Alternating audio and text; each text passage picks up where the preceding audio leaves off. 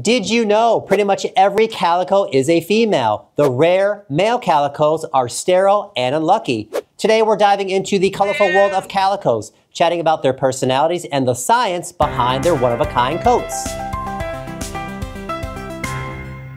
What is a calico? It's not a breed, but a color pattern. Calicos are a mix of orange, black, and white fur in the coat, and no two are exactly alike. If the colors are softer, like gray for black or tan for orange, that's what we call a dilute calico. How do you know if you have a calico and not a tortoiseshell or a tortie? It all comes down to the white fur. Torties are generally only orange and black with no white patches. So if you have a splash of white, she's probably a calico. If not, she's probably in the tortie club. So which of these statements do you think are true for calico cats? The answer is all of the above. Maryland recognized calicos as the official state cat back in 2001. Some cultures believe calico cats bring good luck. Calico cats were brought on board by Japanese sailors to protect against misfortune. The beckoning cat, a Japanese figurine that symbolizes wealth, prosperity, and good luck, was based off a calico cat. In the US, some believe calico cats bring them more money and good luck, hence the name money cats. Irish folklore says you can get rid of warts by rubbing a calico's tail on them, but only during the month of May. Ovary cells from a calico cat named Rainbow were used to clone the first cat, Cece, otherwise known as copycat or carbon copy. Even though Cece had Rainbow's genetics, Cece did not look like a calico due to X inactivation randomness. More on that in a little bit. If you have ever worked at a vet hospital or lived with a calico, you know their reputation. There's kind of an unwritten rule that the most extra cat in the room is going to be the calico or the tortie. And guess what? In 2016, UC Davis backed this up. They surveyed over 1,200 cat owners and found that these multicolored beauties were most likely to hiss, chase, bite, swat, or scratch during human interaction.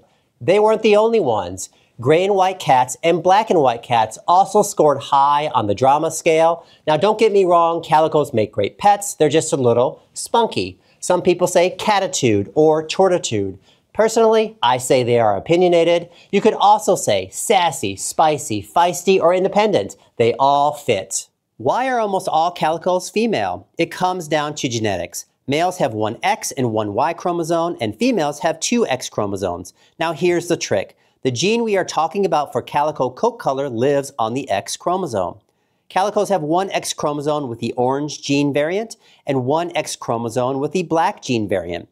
But in each cell, the body randomly turns off one X chromosome. This is called X inactivation, and it's totally random. If the orange gene variant is turned off, the cell shows black. If the black gene variant is off, the orange shows. That's how you get those patches. The white patches, that's from a completely different gene on a different chromosome. It's dominant, so it shows up whenever it's present. When scientists were choosing an ovary cell from Rainbow, they inadvertently chose one with the orange gene variant inactive, so Cece could not make orange fur. Now here's the wild part. 1 in every 3,000 calicos could be a male. To make that happen, these cats have to have an extra X chromosome, making them XXY, not the standard XY. That rare combination allows these cats to have both the black and orange gene variant, just like a female. However, that extra X chromosome gives them a condition similar to Klinefelter syndrome in humans. These cats are pretty much sterile. Surprisingly, 1 in every 10,000 male calico cats could be fertile. This isn't exactly lucky, and these cats tend to have more health issues such as bone fractures, joint disease, heart disease, and diabetes.